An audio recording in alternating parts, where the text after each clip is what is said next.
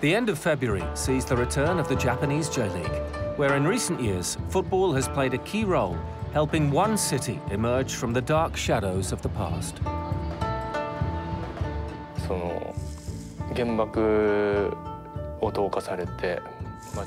Hiroshima was completely and utterly destroyed by the bomb, and there was absolutely nothing left here. But the city recovered from complete destruction, thanks to all the hard work put in by the people of Hiroshima. The current champions, Sanfrecce Hiroshima, have defied the odds and surprised everybody by winning 3 J.League titles in the last 4 seasons. First and foremost, we're a small club, even domestically. Our budgets are among the bottom half of the J.League table, so we're certainly not a big team. We are a provincial club based in Hiroshima, and it is often difficult to attract players with huge sums of money. So we needed to nurture our own talents here. Our long-term development plan has finally blossomed, and we got the results we deserved. Success has been a long time coming for the club. Echoing the J.League, making a mark has been a careful, patient process. Since the J.League began, we hadn't won a thing. The first trophy finally arrived after 20 years, when we became league champions. The J.League set out with the intention of thriving within local communities, and it's been progressing like that for over 20 years.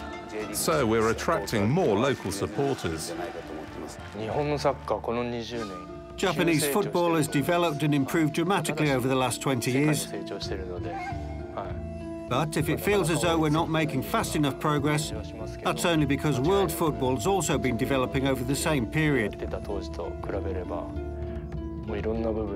But compared to when I was a professional, the players, the industry in general, and the infrastructure, the quality has improved in every aspect.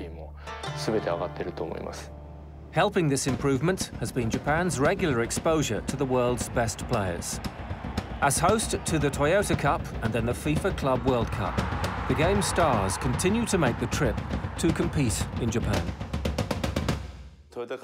Thanks to the fact that we've had the Toyota Cup in Japan for over 30 years, many children have been influenced and have started playing football.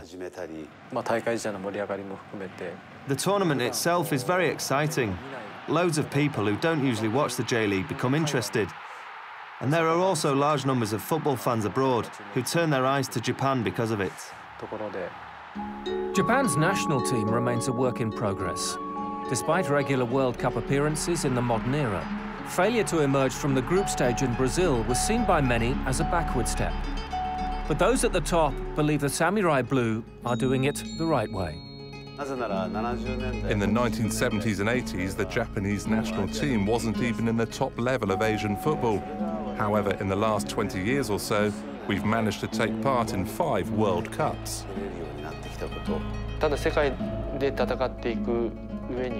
In order to perform well on the world stage, we need to identify and express our traditional Japanese characteristics and where our strengths lie. There's still a lot of room for improvement in that department.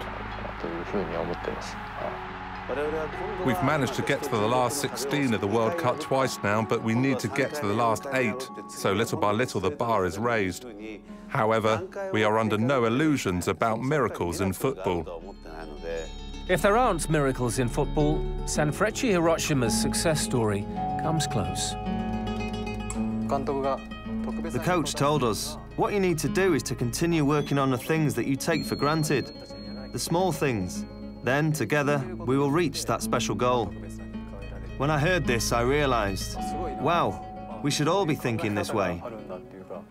And Moriyasu's galvanizing approach has led many to tip him as a future manager of the national team.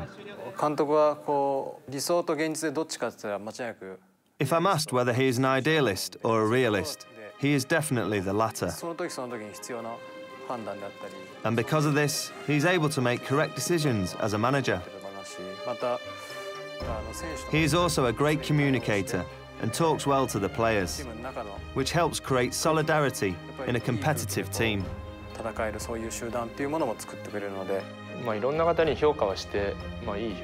Of course, it would be nice to be respected at the very highest levels of the game. But for the moment, I'm happy to be managing Sanfrecce Hiroshima for as long as possible. I'd like to do well at this club, and then we'll see where that might take me.